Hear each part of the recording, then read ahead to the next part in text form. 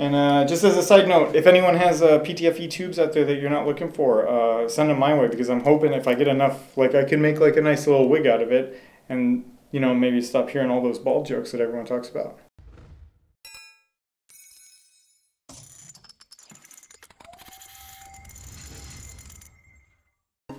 Welcome back to George Gadgets, everybody. I am George, and I'm sorry I've been gone for so long. I've missed everyone. I know I could give you a ton of excuses. My life has been a little hectic, and I'm sorry that I stopped uploading and kind of just vanished, but I'm back, and I'm going to try and put some more videos out. So, today I want to talk to you about these Miffys that I created. Miffy is a character from the Netherlands, if anyone doesn't know.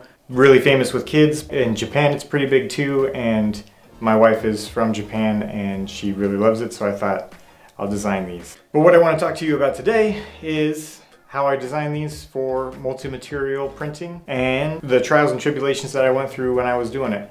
Hopefully give you some tips for the MU, the multi-material unit that Prusa has designed, their answer to the mosaic palette. Yeah, let's just jump into it. Alright, first and foremost, this is Miffy. Little character that kids grow up with, kind of like, I don't know, I want to say SpongeBob, maybe like Sesame Street or something. Obviously this drawing looks a lot better than my 3D model, but don't judge me on that. But I wanted to give you guys a general idea of what Miffy was before we jumped into how I went about modeling this. So in order for a multi-material print to be printable, you have to have the different areas that you want, different colors, to be separate geometries. So as you can see here, I've labeled them all, but I have the head, body, so on, all separate geometries. I modeled the left foot. I'd put a line down the middle and mirror it, and then I would use combine and cut out that area. So as you can see, the foot kind of goes in, and what this allows for is as it's printing, it'll print the foot white and create like a separate print and then connect it to the main body, just because of the like melting plastic and everything. I remember seeing a video saying that, you know, you have to have separate bodies, and I was curious if you could make something kind of artistic like this without using the mesh mixer approach, where you highlight the areas that you want to be different and then you basically snag those and create a separate body. I wanted to try and make my own right from the jump. And it's completely doable. Obviously, you could probably do it better than this. And if you can, if there's a better way to do this, I would love for you guys to show me, to maybe make a snip of you guys modeling something. Because if anyone who's good at modeling would look at this timeline, they would probably vomit. Blender is the same kind of idea. I modeled this completely as one whole body, and then I utilized the geometry to kind of cut away and make separate bodies.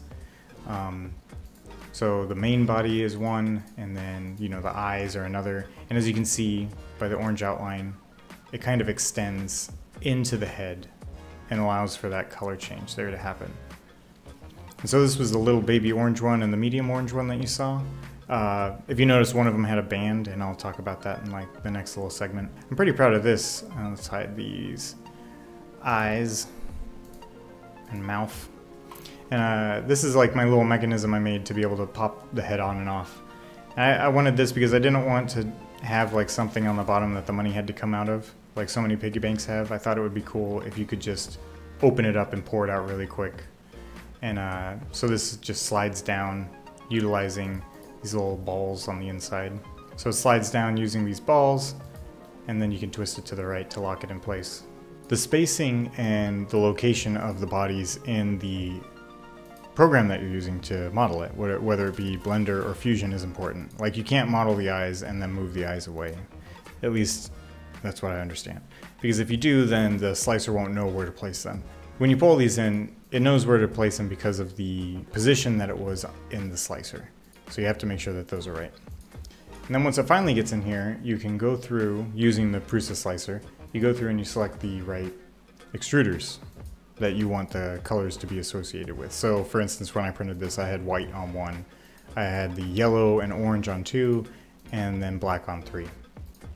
And the banding that occurred on all of them, really, it just kind of lessened over time, is attributed to this. So this is Prusa's version of the purge block. If I make these tiny, the purge block will be tiny, and then I will waste less plastic. But if you're going from black to white, you want to make sure that you're purging a lot more because those colors are very drastically different and you'll end up getting banding like I did. So for instance, since I was going, tool 1 was when it was being loaded, I should have probably increased this to 240 because originally I had it at just a regular 70 and that's where you saw the major band, and then I had it at 200, and on the mini one it wasn't too bad, but on the big one I had it at 220 and there was still slight banding. Alright, so I showed you guys how I designed this in Fusion and in Blender for this little guy, and I just wanted to go over some of the things that I ran into while I was trying to print. Before I do that, let's look at Miffy and how it works, because I'm pretty proud of it. So this is a piggy bank. I don't know if anyone's ever heard of this, but you save money, you put money in here, and eventually you save enough money to where you're rich and you don't have to work anymore. So I'm still working that part out. But how you do this is it twists to the left, and then you can pull it up. And then the grooves I showed you and the balls, and like how I designed it before, they all kind of slide into these channels and it locks in place. And then you got your coins in there. I'm in Europe now, and you have so much Euro change when you're in Europe, it's ridiculous. So that's another part of the reason why I designed this. But then the balls just go back in the channels, you turn to the right, and now it's like locked in place. Wouldn't that have been hilarious if it just crashed and fell everywhere? There's a little slot for it. So I'm pretty darn proud of this. This is one of the first projects that I've ever made on my own. This is the banding I was talking about with the purge volumes. So you can see the black line by the eyes and the mouth. And the black line is because the purge volumes weren't correct. It didn't load enough white after it had been printing black, and that's why there's still leftover pigment from the black filament. Another thing I want to talk about, the purge blocks on this. I understand that if you mess with the purge volumes and you increase the amount that it purges, the blocks will be larger, but I feel like this was significantly less than the Mosaic palette when I was printing with that. I don't know if they've made updates. I really haven't messed with that.